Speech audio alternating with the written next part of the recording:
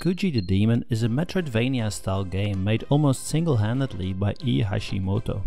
You play as a cute but evil pink demon who lost all of his powers after being defeated by a hero.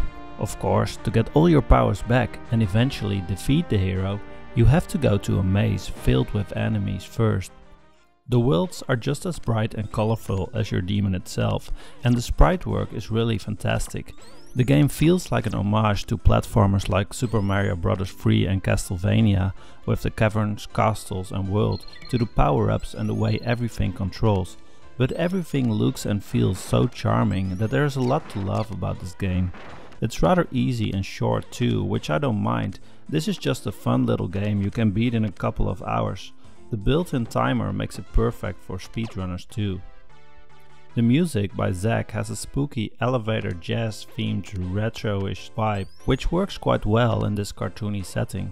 It does get repetitive but never annoying because it's so well done. The only thing this game seriously lacks compared to similar games are secrets. You can't go inside walls or shoot them, while you'd think there's plenty opportunity to add this. What you see in Akuji is what you get. Apart from your abilities and some clever little puzzles, there are no real surprises in this game. For a metroidvania style game, the game is as simple as it gets. The only thing you have to worry about is your health.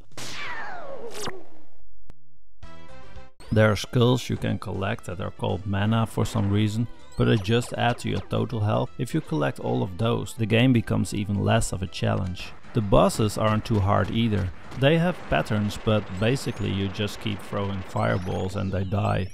The hero is your final boss, and holy crap, probably the most awesome one I've ever seen. Look at that sword. It must be some kind of homage to all the huge sword goodness Japanese RPGs are famous for. After the sword is gone and most of his clothes, the hero will go Kamehameha on your ass. And when defeated, you can grab your final seal, which ends the game.